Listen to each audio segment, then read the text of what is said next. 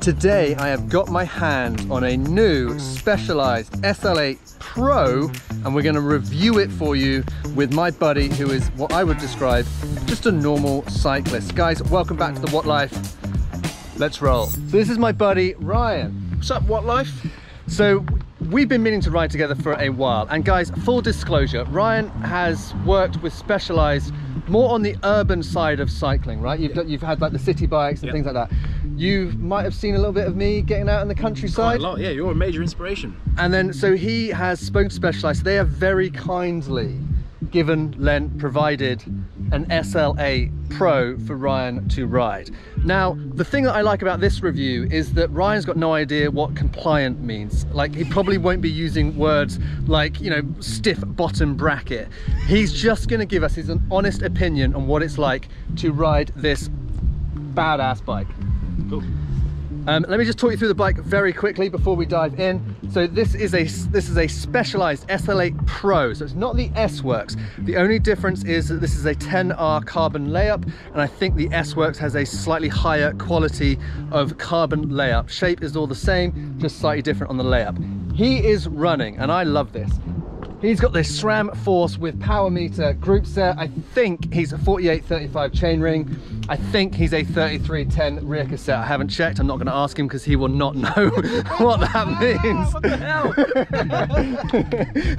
We've had a lot of calls over the last few days. You know, we're going to get him a saddlebag with tubes and tire levers and everything. That is coming. That's on its way. He's running the Roval carbon wheels. They are 51mm front, 60mm rear. Other than that, this is a size 58. How much are you weighing nowadays? 100 kilos. Okay, so he is on the 100 kilo side of cycling. So what I've actually done is I've bought a bike computer that we're now going to link up to his power meter, and we're going to get him to do Dark Hill, which is the other side of Richmond Park. Power meter, which I do have. Which, yeah, I actually messaged him this morning. I was like, mate, you have a power meter on your bike? He's like, no, mate. And then I turned out, I was like, that's a power meter. so this is tells you enough. Yeah, but this is the nice thing. It's just going to be a review from a guy that likes riding a bike. Yeah. He's got it in this, what I think is the nicest finish you can get, which is that kind of bare carbon look. That is chef's kiss, lovely. Like I said, size 58. He's 6'2", 6'2", 100 kgs, and this bad boy retails on the website, Specialized website, at about £8,000. And then I'm going to dive on my bike, and we're going to go for a ride.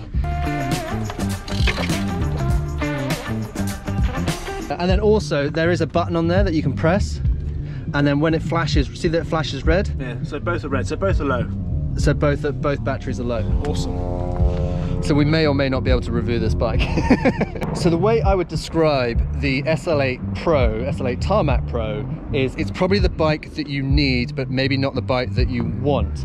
The bike that you want was probably one that's got S-Works written all down the side, but the only difference in that is literally the carbon layup, and well, I mean, it is a big difference, you know, a couple of 100 grams in terms of frame weight. But these things actually, I can't weigh this one right now, but these things actually weigh so little anyway that they are kind of borderline, they're sub 7 kg bikes. I'm not sure whether a 58 frame will come up as a sub 7 kg bike, but you know, Ryan's over 100 kg himself as a rider, so those little small gram savings don't have quite so much impact. Let's jump on the bike and see what we've got to say about it. Come on, baby. It's good. Look at these legs as well.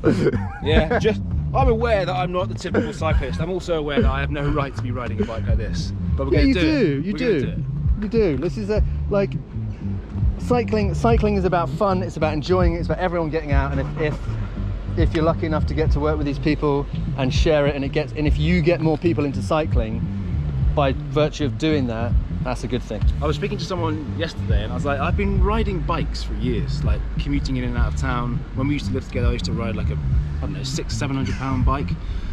But the idea of like riding a bike versus sort of cycling on a bike like this with training and performance purposes, you know, kind of like the intention, it's a completely different. I'm so new to this and there's so much to learn, clearly. I don't even know what a fucking power thing was. Do you remember when we came home that day and someone had nicked your rear wheel from your bike and you had to borrow mine? Gosh, yeah. I had it for a while, didn't I? Yeah. You were basically running your bike with my rear wheel because someone had nicked your wheel. Max has actually got me out of a few jams over the years, to be fair. He's like my big bro that I've never had. He does have two big brothers. I'm mates with them. Right, let's go ride a bike. Let's party. Just tightened up Ryan's stem a little bit. So it's getting a little bit of movement. Gonna have to teach him about torque wrenches and whatnots. Just saying that the bike life is not an easy life. We did Richmond Park. We're gonna send Ryan up Dark Hill at full watts and see how he thinks the SL8 holds up. Let's party.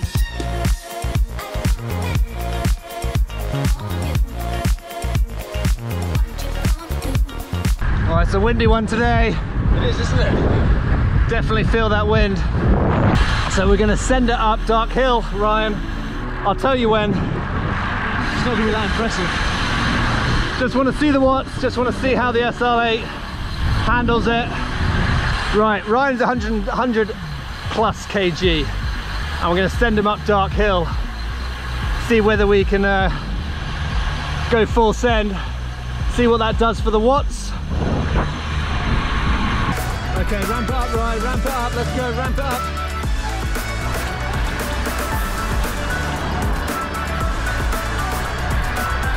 We'll go out the saddle in a sec.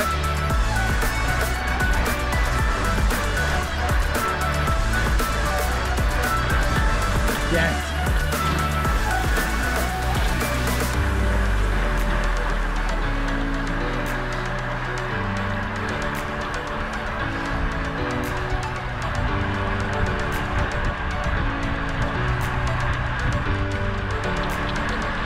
Up again.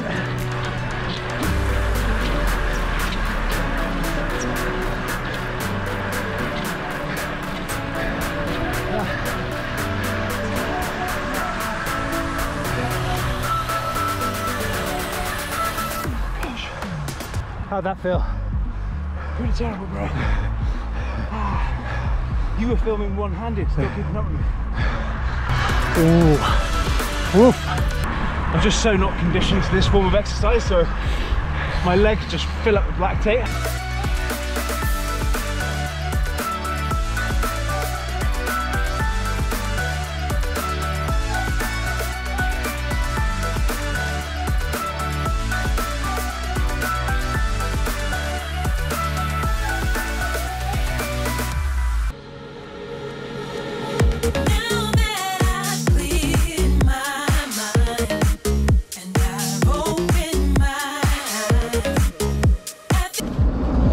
Very London cycle culture.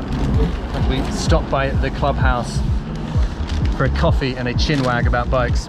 Let me ask you some questions about the SL8. Yeah, ask me. Your impressions of how it looks. I love the way it looks. I love that kind of matte finish to it. I don't know, I haven't really got that much to compare it against. I suppose Yeah. my previous bikes were a lot heavier, a lot clunkier. That one's super slimline, super light, just looks amazing. What about a 100 kg man? When we were going up Dark Hill, when I asked you to get out the saddle and push, I'm not 100 kg, I probably can't put the same power through. Do you feel any like flex it? Or does it just feel like you put the power down and you go forward? Well, interestingly, yeah. I mean, when I'm out the saddle and I'm kind of shift through some power, I can hear something. Something's not quite right on that bike. Is that what you mean?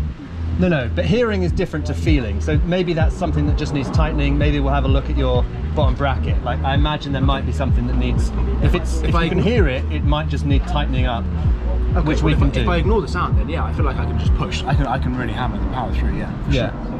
Wait, stop. This is kind of important. After Ryan mentioned some noise coming from his frame, we had a deeper conversation about it. It turns out what was happening was he was getting a little bit of disc rub from that front brake.